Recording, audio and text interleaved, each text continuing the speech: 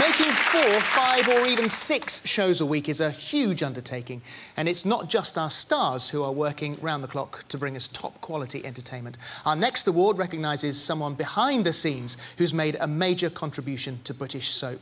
Here to present the award we have a Walford favourite whose on-screen relationship is more up and down than a space hopper on a roller coaster. Please welcome the award-winning Jake Wood.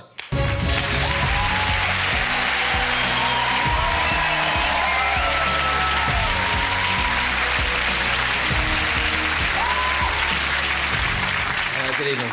It's a pleasure and a privilege to be here this evening to pay tribute to a cornerstone of the EastEnders team.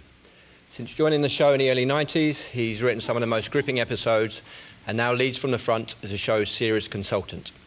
During his time, he's tackled difficult storylines with great skill and sensitivity, as well as introducing much-loved characters, including Max, Tanya and Bradley. He was the driving force behind the recent 25th anniversary when he got the entire country asking, who killed Archie? He is a powerhouse, an inspiration, and a totally lovely man. So let's take a look at some of Simon Ashdown's work.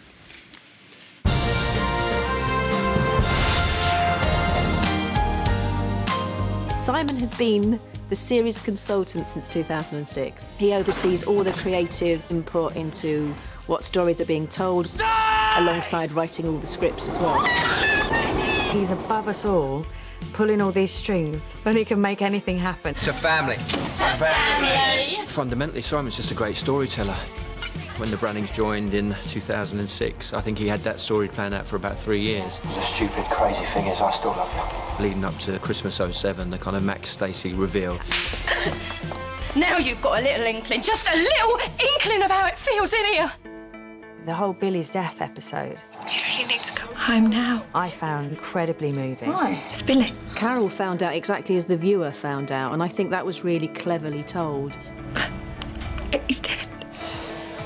That point where she's walking towards the house and everything went silent, and you just knew that the writer had got some sort of experience in this kind of bereavement. He writes all the dramatic, controversial, most talked about storylines, and he's trusted with that. Oh, please don't.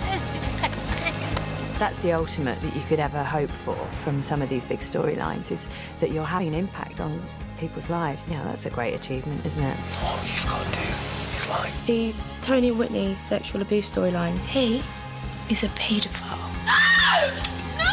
Something about Simon's writing just made me feel It wasn't like that! like I could do it.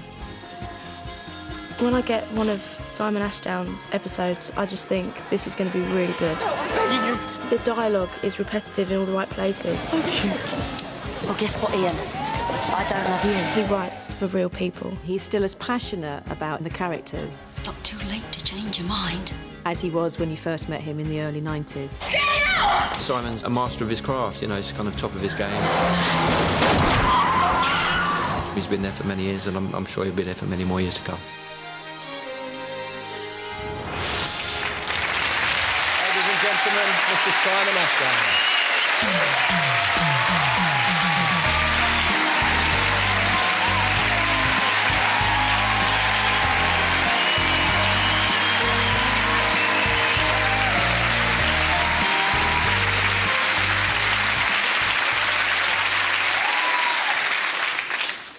Thank you. You know when people tell you, you know, I didn't know I was going to get this award, I really didn't know anything about this at all, so I'm in a bit of a state of shock.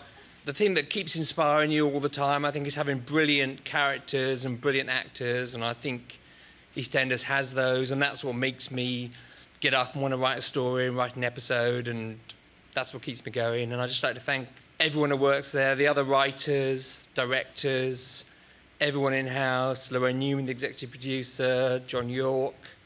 It's a real privilege. Thank you very much.